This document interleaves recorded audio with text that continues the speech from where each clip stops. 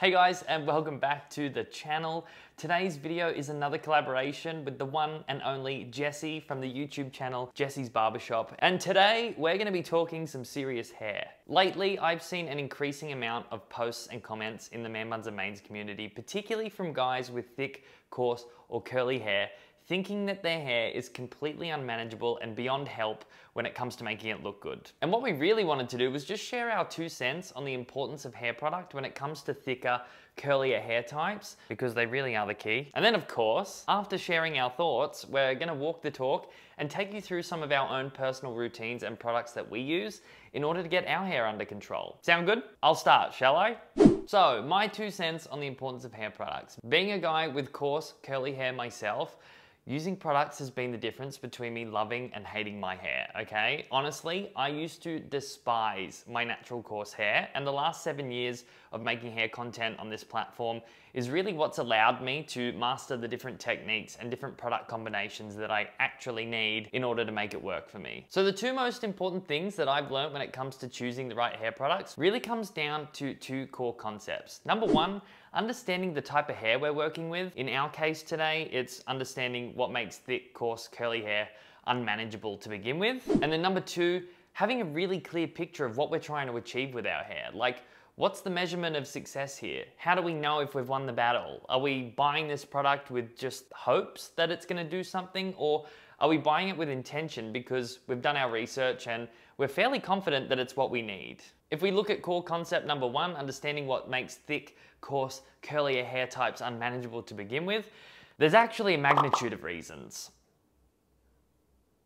But for the sake of this video, I'm going to focus on one of the most common reasons, because once I got my head around this one thing, it completely changed the way I looked at styling my hair and gave me so much more control over it in the end. And I'm kicking myself that I didn't do it earlier.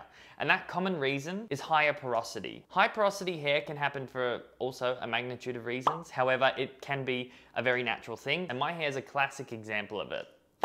Hello. This is me after a wash with no product in my hair. I have not done any chemical treatments, no bleaching. I've used very little heat on this current hair growth journey that I'm on, and this is still the result I get. And basically what high porosity means is that the hair can easily absorb a lot of moisture, which is why it looks pretty awesome when it's wet. Like, the curls look pretty awesome, and I wish I could kind of stay in that shape but just dry a little bit. But it also releases that moisture just as easily as it absorbs it, because the cuticles on the outer layer, like the little fish-like scales, they've naturally got more space between them when they sit on the hair shaft, and they're literally more rough around the edges. So the hair physically can't hold on to moisture as well as somebody that, you know, has a smoother, flatter cuticle. That's when the onslaught of big, buffy, crazy hair problems arise. We experience dryness, which makes the hair brittle and vulnerable to breakage. The dryness then causes frizziness, and then when our hair's frizzy, we get buff, and we get no curl definition, and it's just a freaking mess. And it's all from one little characteristic that my natural hair possesses. Like, it's crazy. And that's really why hair products are so important, because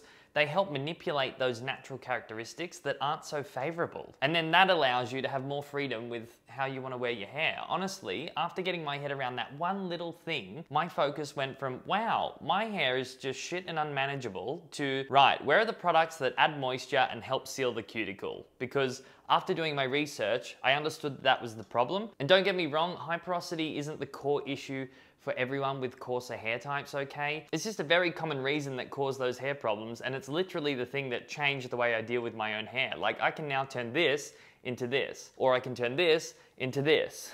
And you could be that far away from finding that thing out for yourself as well. But yeah, the core concept I'm trying to get across is understanding your hair the best you can so you can pick the right products. That combination there is what's really gonna save you. And then obviously for core concept number 2, having a really clear idea of what you're trying to achieve. What this does is help give us something to measure success against, and, you know whether the product that we were considering buying or we did buy actually work. And it could literally be the difference between you loving or hating your long hair. And that's what I hate. I don't like guys cutting their hair off thinking it's shit, when really it's just about finding the right products, man. So that's my 2 cents on using hair products. A little bit later, I am gonna show you some real examples of how I use all of that theory in real life. But for now, it's time for me to hand the baton, or baton, whatever you call it, over to Jessie from Jessie's Barbershop, who also has some awesome hair wisdom for you.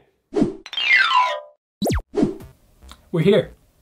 Trav White, check. Thomas in action, check. Hey everybody, my name is Jesse, better known as internet's famous Jesse from Jesse's Barbershop, creator on the rise, a blossoming star in the men's hair YouTube scene. I got my own channel that I'm gonna plug at the end, but for now, what I wanna talk about is the importance of hair product from the perspective of a professional hairstylist from the past 7 years. Now, I will preface this by saying I don't have my own product line. I have nothing to sell. This is just me sharing my personal experience, actually noticing the difference between somebody who consistently uses product versus somebody who does not. In working with clients over the years, this has been one of the hardest concepts to get people to understand. There's a few reasons why, I think. But when clients have come into me, sat down in my chair, done their hair, they leave, they're like, wow, my hair feels so good. Jesse, you're magic. How do you do it?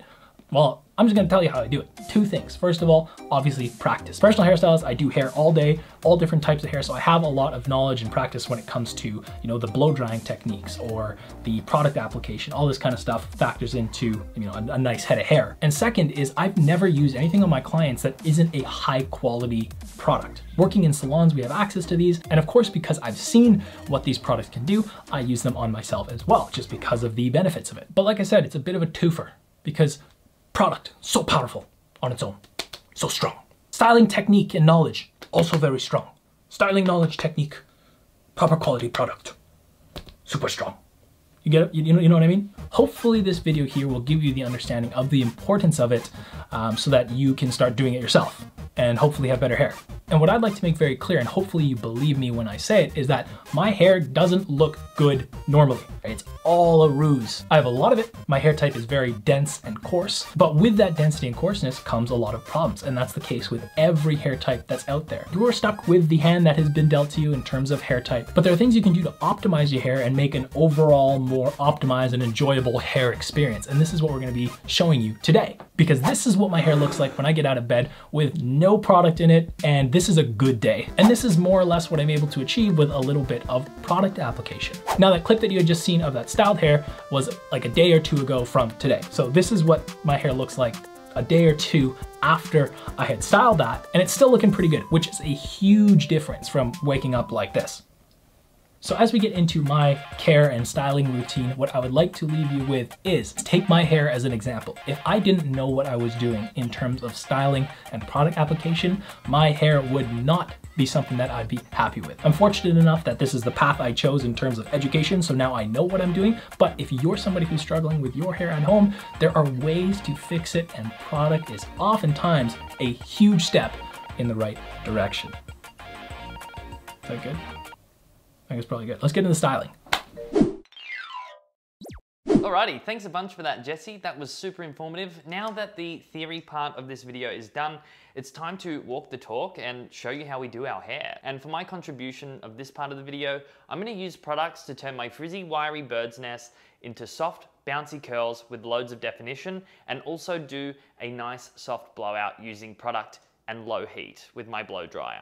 So first up, I'm glad to say when it comes to turning this outrageous mop into a bouquet of luscious curls, the process is not all that crazy. And because I know that natural high porosity is the reason my hair looks like this to begin with, I'm looking for select products that can inject my cuticles with moisture and then seal them off, so I can maximize the wear out of this style for at least a few days without needing to do it again. Step 1 is to start with damp, freshly washed hair, which will allow me to shape everything the way I want before setting it in place. Step 2 is to use some kind of moisturizing product like leave-in conditioner. I've played around with a few different leave-in solutions over the years, but lately I've become a real fan of this Manuka Honey Hydrate and Repair Multi-Action Leave-In Spray by Shea Moisture, because it not only helps add that hydration that I need, but it also contains wheat protein, which also helps keep my hair nice and strong. For step 3, I'm going to use a shit ton of mousse to help lock in that moisture and help define each curl so that my natural 3B to 3C curl pattern can really shine through. Today I'm using the Curl Whip by Cake, but I also like to use Silhouette by Schwarzkopf.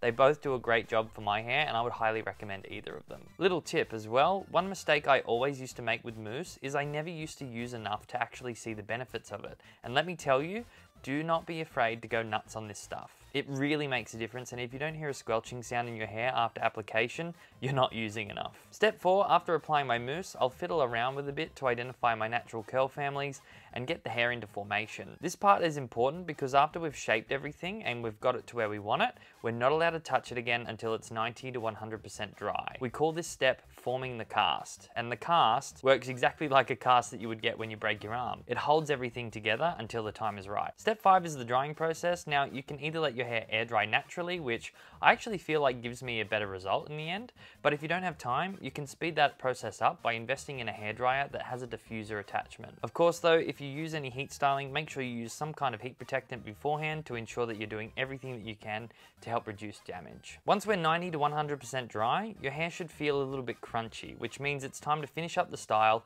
by breaking the cast with a small amount of hair oil and using a scrunching action. You'll notice that your curls will gain a heap more volume once you start breaking the cast, which is awesome, but they also don't lose their definition. This is how I measure success when it comes to this particular routine. And what the oil is going to do is to help make them feel softer and more luscious. The oil also acts as a sealant to help my cuticles retain the moisture that I just put into it. There's a few oils that are good for sealing moisture into hair, and the two that I like to use is a mixture of argan oil and jojoba oil, which the Riot Control oil that I'm using today contains both. And that's literally how I do it. And this style should last about 3 days, depending on how I sleep and maintain it afterwards, of course. And this routine is quickly becoming one of my go-tos because it's not invasive on the hair, it requires minimal to no heat styling, and I can't wait to show you guys this again once my hair reaches the longer lengths. Now before I show you my blowout tutorial, we're going to pass the baton again to Jesse so he can show you how he manages his curls. So, as always, because I need to style my hair from wet, I have just freshly shampooed and conditioned it. And because I know people are going to ask, I am currently using Goldwell's Dual Senses Rich Repair Shampoo and Conditioner. It's a high quality brand that I trust, but on the more affordable end as opposed to things like Bumble and Bumble and Kerastase, which I also use. And to demonstrate my thinking behind this, I've created this simple chart for you to follow along with. As you can see, the further right on the chart, the higher the cost, and the further up on the chart, the more benefit you receive from the product. Now here in this bottom left section, we have what I like to call the drugstore hole. Now in this nasty little hole, we have some naughty products that you should do your best to stay away from. Even if they've run $1 million ad campaigns and you've seen it on TV, if they're selling it in a drugstore and it's $6 a bottle, it's probably not up to industry standard. Now this section here, I like to call the glory hole. And the reason for that is, well, one, it's really funny, and two, this is where you're gonna find high quality but still affordable hair product. For most people, I recommend finding your go-to day-to-day shampoo and conditioner in this glory hole range. And then we have the very top corner, where if you can afford it, this stuff would be really awesome, but if you can't afford it, you're just missing out on like super luxurious stuff, not super necessary. But anyways, back to styling. So after the high quality shampoo and conditioner, we move on to a high quality curl cream. What I'm using today is Orbai's Curl Enhancing Styling Butter. Now Orbay is as far right and up as you can get on that chart, but as long as it's something in that glory hole, you should be left satisfied. And once everything's dry, I kind of feel it out, and if it's good enough, I'll leave it. But if not, we do have another option. What I do here is apply Bumble & Bumble's Curl Reactivator, which serves a few purposes, but in this case, it's basically just a mist form of curl cream. This allows me to retarget any problem areas as well as seal away any flyaways without having to reapply a heavy curl cream and potentially pull out my curl pattern.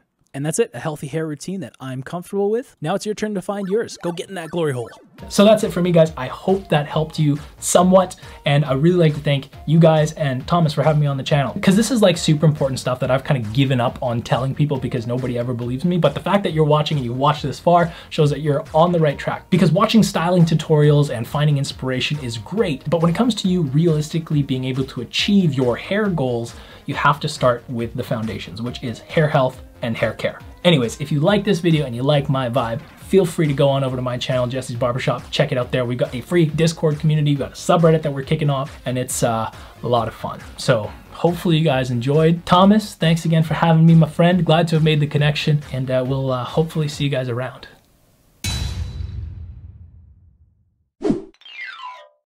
Okay, we're on the home stretch. One more routine to go, and this time I'm going to show you my smooth blowout style. To be honest, I'm trying to steer away from heat styling on a regular basis, particularly because I really want to give my natural curls a chance to shine, and although I always use a heat protector, and I'm also using a hairdryer that's designed to avoid extreme heat, using heat can still contribute to damage in the long run, but having the option to switch it up when I feel like it is certainly a good option to have. Now, I'm always going to begin with a hydrating product, just like I did with the previous routine, because I know that my natural hair could always use more moisture. In step 2, this is where we switch it up a little bit. So this time, because I'm trying to achieve a soft, smooth look, I don't necessarily want to use products that are going to create a cast or emphasize my curl pattern. What I need is something that can make my natural rough edges of my cuticle appear more flat and smooth. That's when I reach for products like the Davroe Smoothing Balm and the Color Wow Dream Cocktail. I'm literally obsessed with these two products because these are the secret sauce to completely transform the physical appearance of my cuticles when they're activated with heat. And just like the mousse, I do not hold back on using lots of these products. One thing I've learned with my hair in particular is it needs quite a lot of product to actually achieve great results. So once those are applied, before I start heat styling, I'll chuck some product with a medium hold in my hair to ensure that nothing moves when I'm done.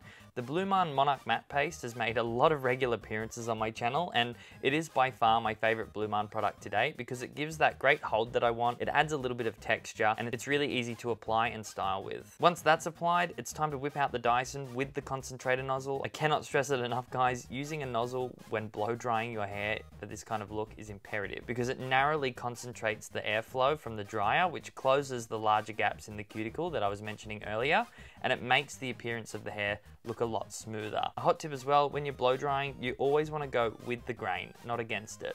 Just to give that a little bit of context, what I mean by that is if I were to hold a single strand of hair and hold it vertically with the root in my fingers, I would blow downward with the dryer because that's with the grain of the cuticle. If I blew upward, it would raise the gaps between those cuticles even more, which would actually end up making my hair look even frizzier than normal, which is definitely what I don't want in this scenario. So as I'm blow drying, I'm using my comb or my round brush with my dryer in a backwards or downwards motion to shut that cuticle. Once I've made my way around the whole head in sections, I'll finish up this look with a little bit of oil. Same reason as before, it's to add a little bit of extra softness as well as help seal any moisture remaining in my hair. And voila, that's how I achieve my smooth blowout.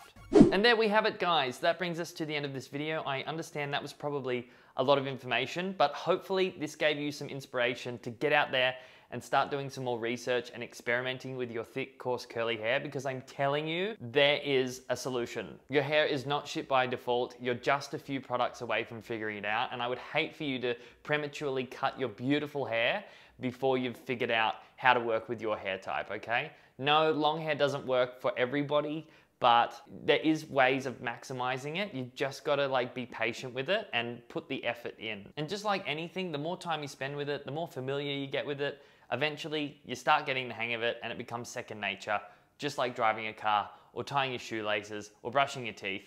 It becomes easier as time goes on. You just gotta put that effort in. And it definitely does not need to take you 7 years, okay? I really hope you enjoyed this. Jesse, my friend, it's been a pleasure working with you. Thank you so much for gracing us with your presence today. It was really, really cool to have you on board. You're an absolute champion, and I can't wait to see what you come up with in future. Also, guys, please don't forget to give this video a big thumbs up if you enjoyed it, subscribe if you haven't, and I'll see you in my next video, okay? Grow long and prosper. Until next time.